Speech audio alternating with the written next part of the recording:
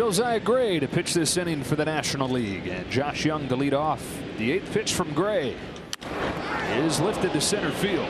Routine for Mookie Betts. One away in the 3rd, and another one coming up after him. Gray to high him with the 2-2.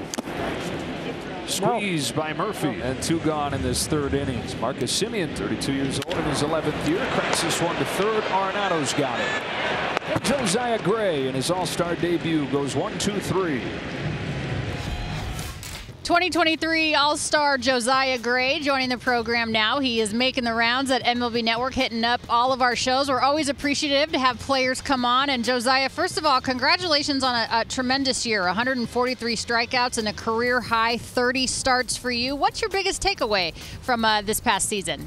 Just staying healthy. I think, that's the first goal we always think about is, making every start for the team. So being able to go out there, keep the team in a lot of games, was really positive, but also just learning, being able to learn from start to start and be able to face some good lineups, a lot of these playoff teams, and just learn and become a better pitcher every day.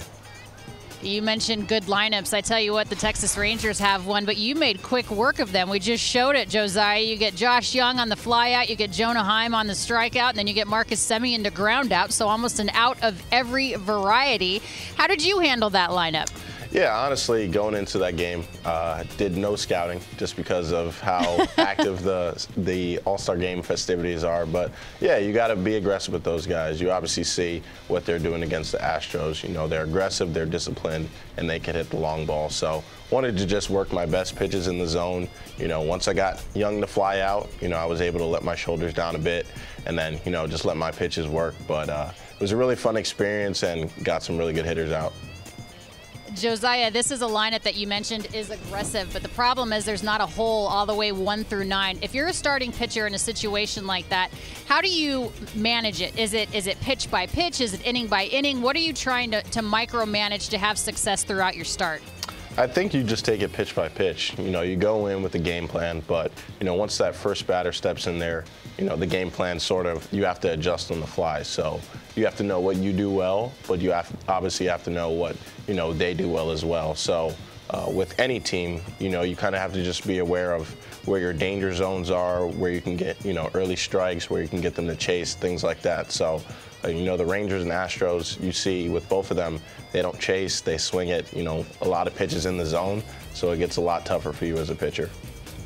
And it seems like that Phillies lineup as well is not doing a lot of chasing. They just seem to be hitting the ball out of the ballpark. Obviously, as a pitcher for the Nationals, you're quite familiar with what the Phillies can do. What makes them so dangerous? I think you see it. It starts with Schwarber.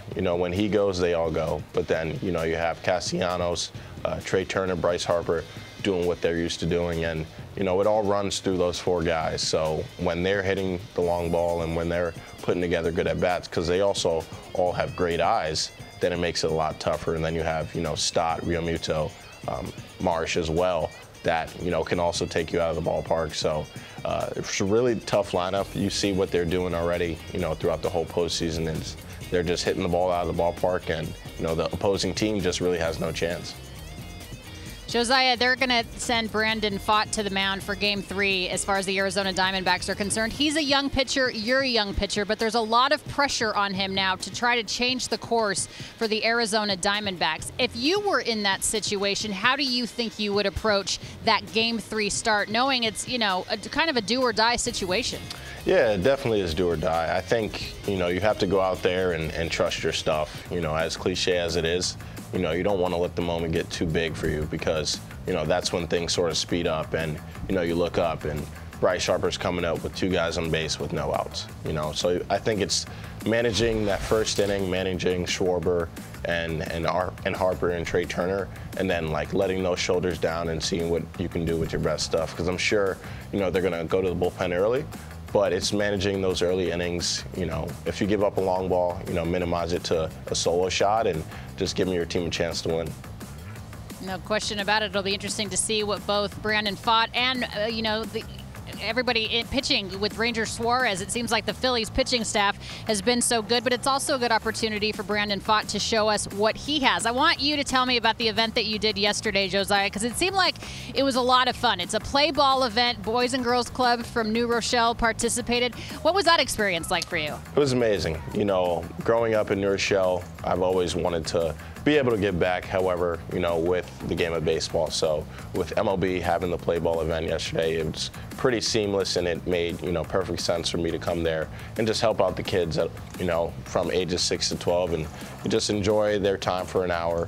You know, it was an after-school program with just-in-time baseball, and being able to be there, I think the kids, you know, really felt the impact of, you know, someone from New Rochelle being there, being able to say, hey, you know, my love of baseball, you know, grew me to become a big leaguer, and hopefully the kids had a lot of fun with it. We had a lot of fun with it.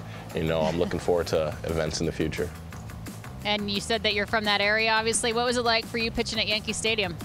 Oh, it was amazing. I would say that was my #1 moment from this year. You know, obviously the All-Star game was something that was, you know, unexplainable, but being able to pitch against, you know, my hometown team and, you know, have results with, you know, 30, 40 friends and family in the stands, you know, I'll take that day any day, and, you know, it was a lot of fun to do that in front of them. All right, well, well earned. You certainly deserved it. It's always a pleasure talking to you. And again, congratulations on your All-Star season. Hopefully the first of many, Josiah. Thanks for being with us. Enjoy the network today. Absolutely. Thank you guys for having me.